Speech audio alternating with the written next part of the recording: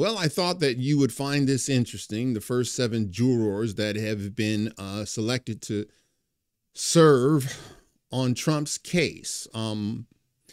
If nothing else, you're about to find out why social media, print media, and the media at large is so vital to our constitutional republic. It's Wednesday, April 17th, 2024. I'm Stuart Allister.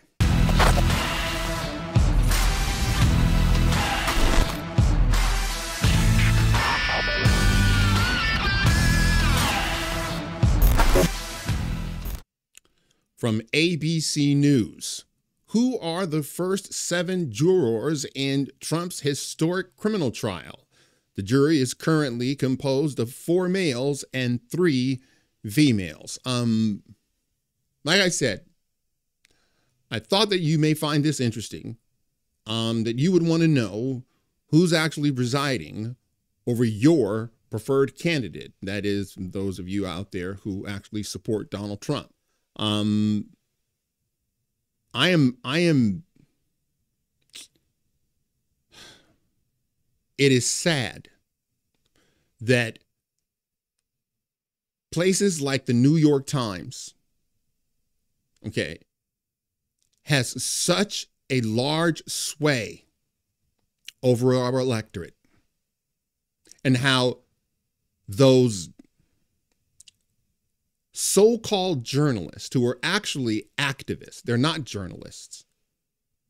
Catherine Herridge is a journalist. Matt Taibbi is a journalist. Glenn Greenwald, those are actual journalists. What the New York Times does is Democrat politics.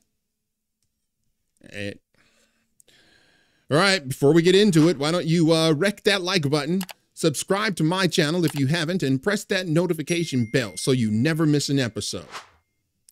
All righty, away we go.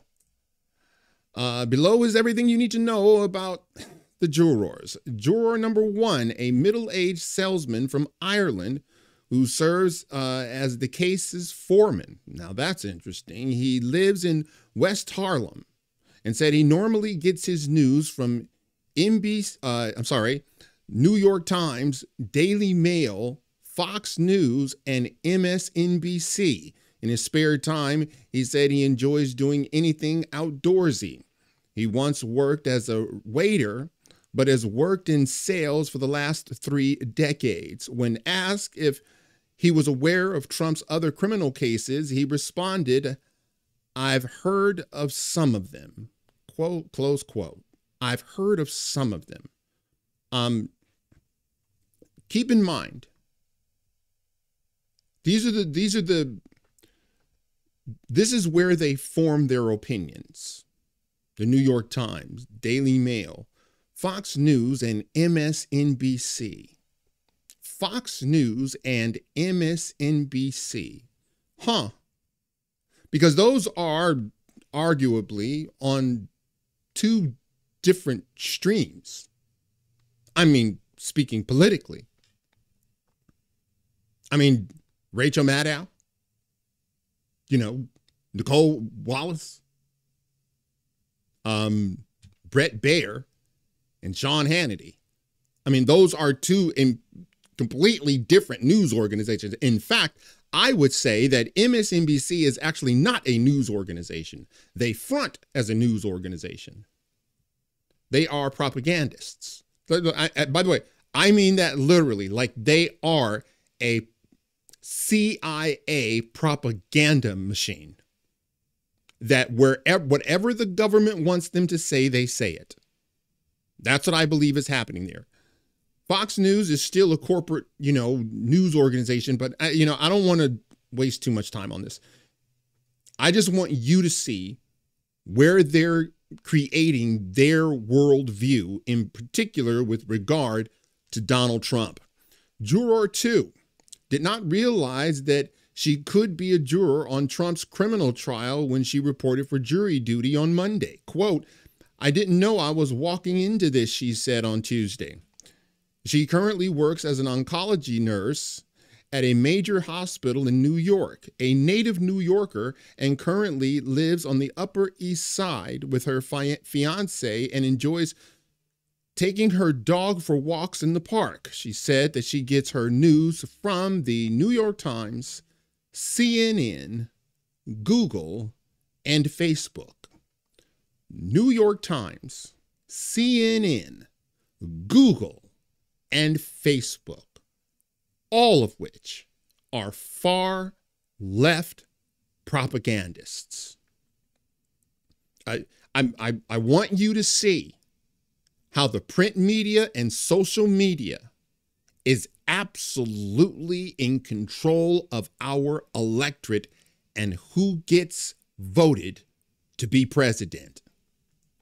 Juror 3 is a corporate attorney who moved to New York from Oregon 5 years ago. He has worked at 2 major white shoe law firms in New York. For those of you who don't know what a white shoe firm is, and I just learned about it, by the way, those are those law firms that are, only Ivy League lawyers work there. Only the upper echelon work there. These are, hedge fund managers. These are like the top tier lawyers, kind of like the place I worked at. Anyway, he said he normally gets his news from the New York Times, Wall Street Journal, and Google. In his spare time, he said he enjoys hiking and running.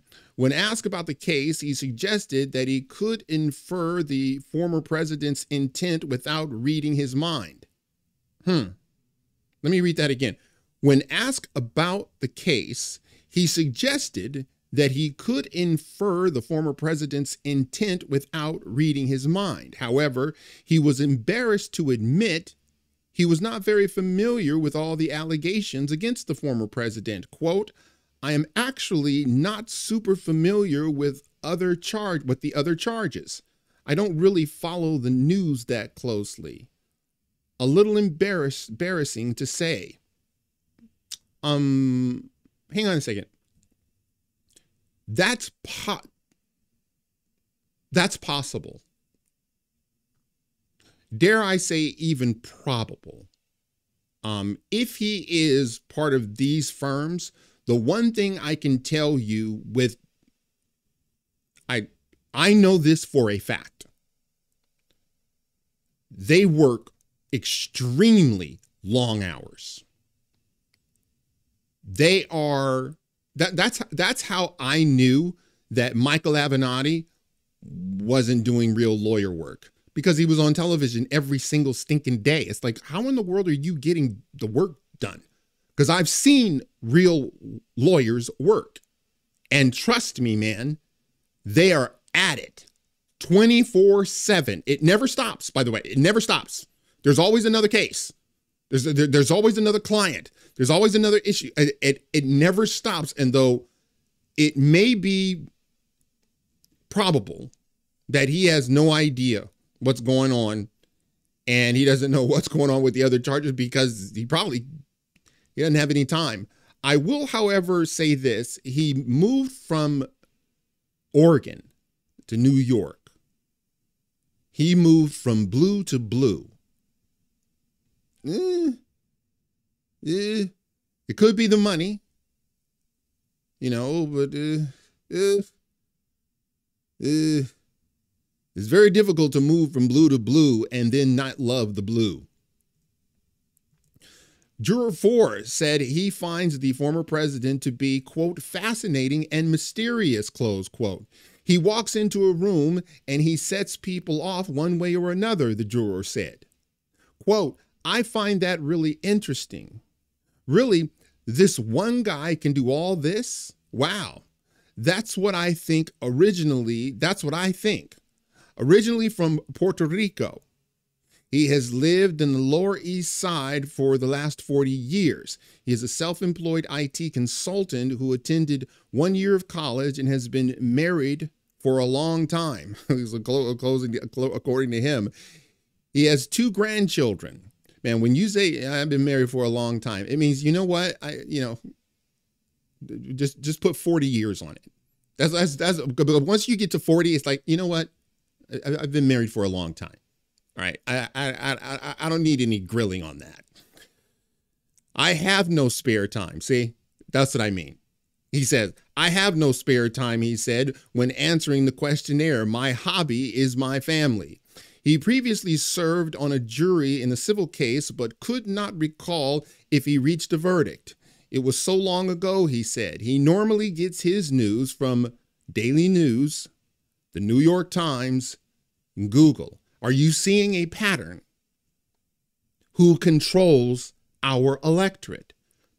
I'm telling you, what Google does, what the New York Times says, what they print, that crap matters.